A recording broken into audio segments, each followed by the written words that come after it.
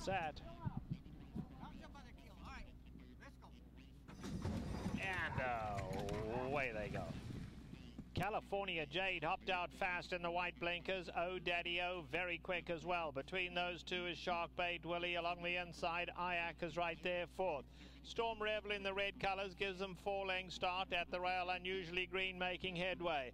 Alongside of those comes Missing Groom, who's now raced 6 off the leaders. On the far side, Charisma Code. Then a gap of 4 to Aguila.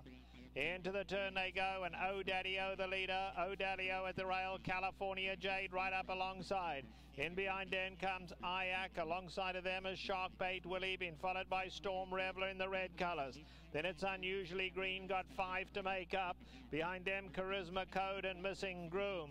They have a quarter of a mile to go, and California Jade now comes to tackle on the outside of Oh Daddy Oh. Those two the leaders as they turn for home.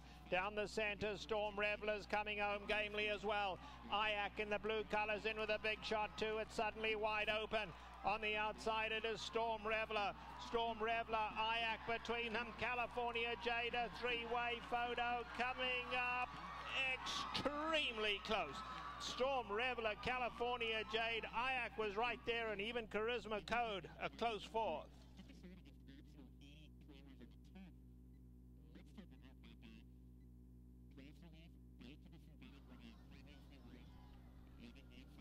Now entering the Woodford Reserve Winner's Circle, number 2, Storm Reveler.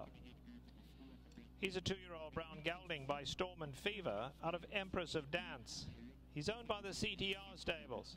Winning trainer is Molly Pearson. The winning rider, Edwin Maldonado. Edwin Maldonado getting back-to-back wins on the afternoon. Storm Reveler was bred in California by Grant Truman.